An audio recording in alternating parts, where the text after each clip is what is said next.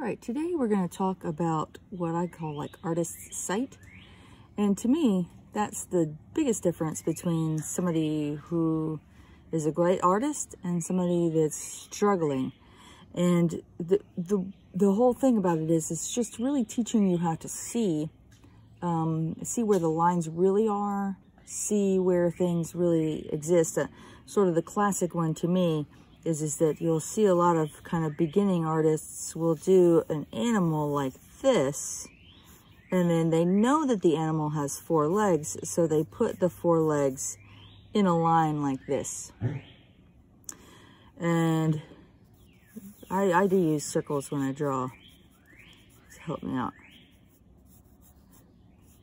I know that the dog's face is not a circle, right? I know he has a neck.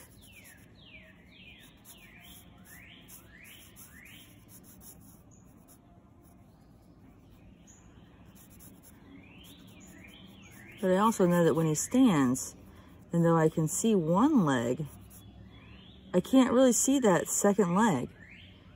It's behind. So that's the start of the whole perspective thing. And if you start observing things, you'll notice that, like, just for example, a chair, when we look at a chair, it's actually going to be wider at the front of the chair than at the back of the chair, even though we know that the chair has got a square base to it. But that is because the front of the chair is closer to us than the back of the chair. And consequently, those line up back there. So that's a chair in perspective. That's all has to do with horizon point and that sort of thing. But you can kind of eyeball it pretty easy like that. But it's all about recognizing and taking reference points. So if you notice, I drew this line through here. That's so I could get the edge of the chair right. So my reference point for where this leg should be was the back here where I had connected it. It'd be the same thing if you're drawing a face of a person and you're looking at them. So let's just say you start with this side, and you can start with any part of the body that you want. But my reference point for something might be this, the edge of where the jaw starts here. So I'm looking at this person and I'm seeing them and I'm saying, okay, where their face starts to curve back in is about where their ear starts. And then you can come down from there. So I'm using a reference point that I know of. And then when you draw from that, you're going to be pretty successful at creating something that's that looks right. General human proportions puts the eyes at about where the bottom of the ears are, and the eyebrows are right above that, kind of on this line here. And then, yeah, you definitely don't want to keep drawing the face without getting some reference points. So all that I'm drawing right now is reference points. Now, maybe after a while, you don't need to use them, but I still like them, and I draw them in a lot of times. So what this does is this lets me put the eye here and put another eye over here.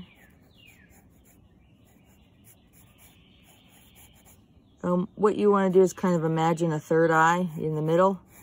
That's how a lot of eyes are spaced, but not all eyes.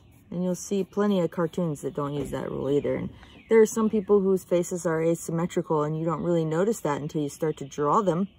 And then you notice that, oh, they have one eye that's taller than the other eye, or whatever. That's very normal.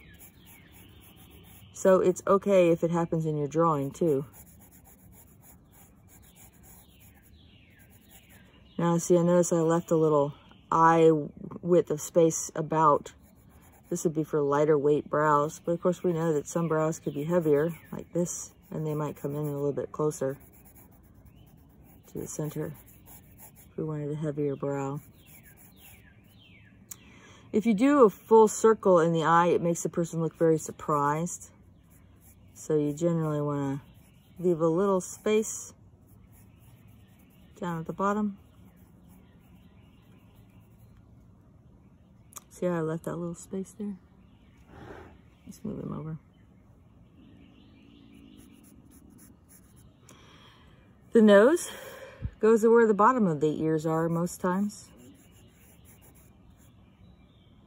Right? Add the nostrils. Don't have to get too complicated. And then if you kind of section off this, you'll get where the lips should be. I like to draw like the line of the lips first so that I can get an idea of what I want to do. And the corners have like a little bit emphasized darkness there. And then you can come up with the rest of the lip.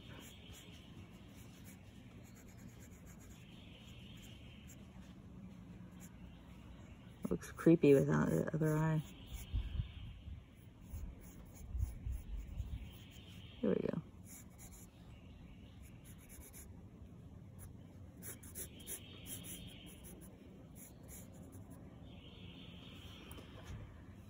All right, so talk to you a little bit about faces. I just kind of went with that.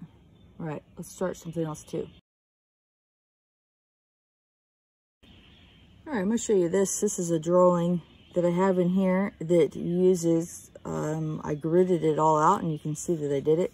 There's a circle that I used to start his head, and then I put in a box for his body, and then I did a line, and then I did another box for his hips, and then sticks for the legs, and sticks and stuff for the arms as well. So I'm going to show you how to do that. It's pretty easy. I'm going to show you an advanced stick figure. This is what one looks like.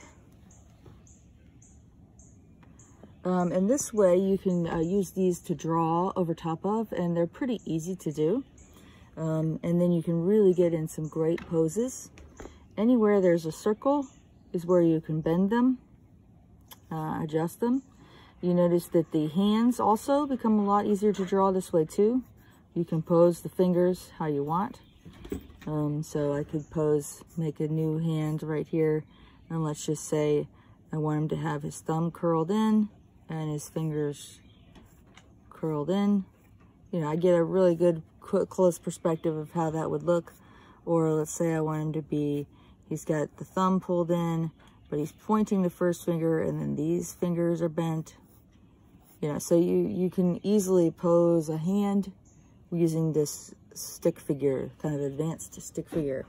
You can bend them a lot and get some pretty cool poses. So I'll do some little ones here. So let's kind of do like a cool superhero pose. You do have to kind of know how the body works, but this should help you. It's good idea to look at pictures so that you can see. But basically, I'm going to bend this a lot. So the chest is kind of bent like this, and this arm is coming down. And then I'm going to draw the hand splayed out. And then, so then we got the spine connects all through here. And then there's that little hip box.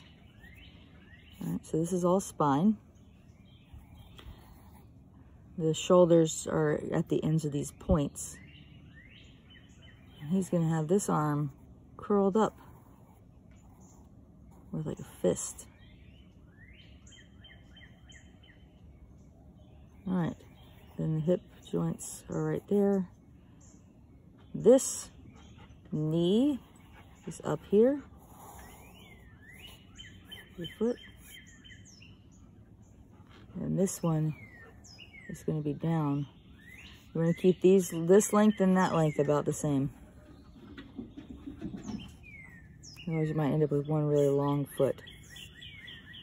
All right, so now we have somebody that looks like maybe there's like a fence here and they're jumping over the fence, like springing over the fence, ready to punch somebody or kick them. All right, you can also get some, I'm going to show you here with these sort of advanced stick figures. You can also get somebody standing very dramatically. And you can just, you don't even have to fill these in yet. You can just you know, just practice with the stick figures. So let's see. So I bent the spine and cocking the hips.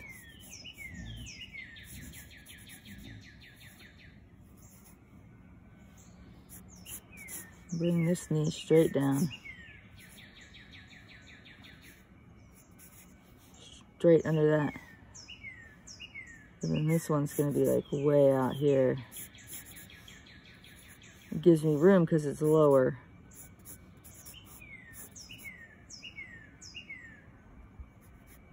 And then if I want to put my hand on the hip or the waist,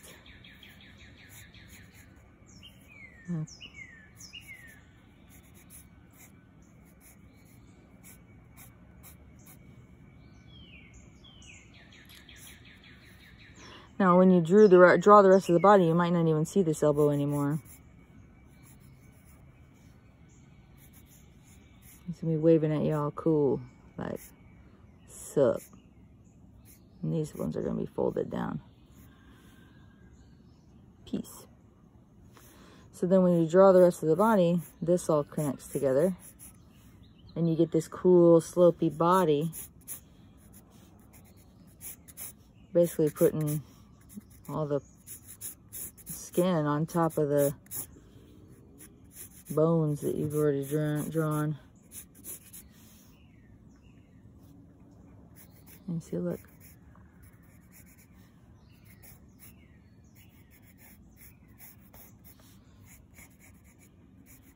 Now, after a while, practicing this sort of thing, you'll start to see the shapes without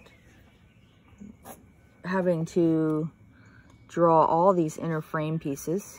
You might just want to draw like the general line of the spine or something like that, but then the rest of these you would start to see, and you could just go ahead and draw the flesh covering or draw the fingers ahead of time.